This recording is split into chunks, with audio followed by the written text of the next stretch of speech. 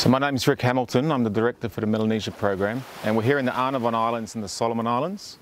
The Arnavons is a special place. It's the largest rookery for hawksbill turtles in the Western Pacific, and it's also the only location in the Western Pacific where we've seen recovery of hawksbills in the last 40 years. And we're here to place satellite tags on nesting hawksbills, female hawksbill turtles, so we can learn more about their movement patterns, so we can learn more about which beaches they nest on, where they've migrated from their foraging grounds to nest, and how well they're currently protected by the current protection here in the Arnavon Islands.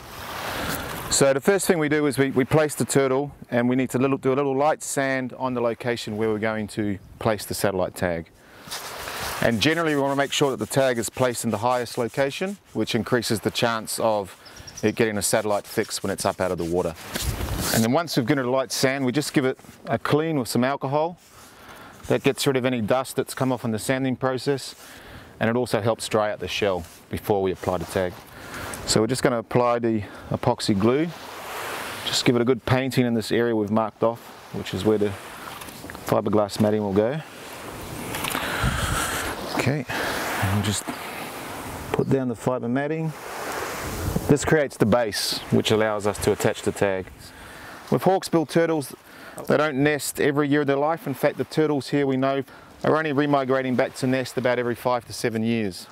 But when they do come back, they'll lay about 5 clutches or 5 nests of eggs, 2 weeks apart. And one of the things we know almost nothing about is where these turtles go in that internesting period. Do they stay in the Arnavon's protected area? Do they go to other islands to nest, etc.?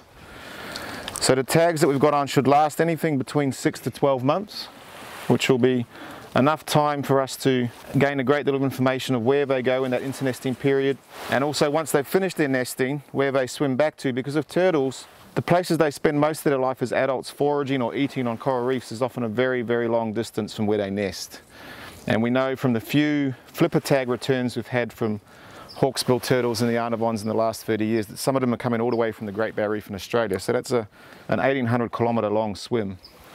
So we've just got the tag here. This is the satellite tag, and we've put some epoxy putty underneath, which will harden shortly. So we'll place that down on the high point of the turtle, and then we give it a good push down.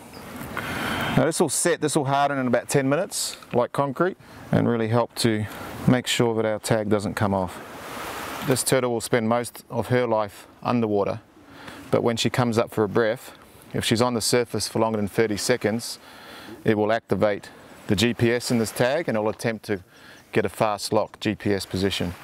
So this is the last stage of the tag application. We're just getting a lot of epoxy glue, and then we'll be laying some more fiber strips to really keep this secure. And then we're going to leave this tag for about 6 hours so it really sets well, and then we'll let it go right here on the beach.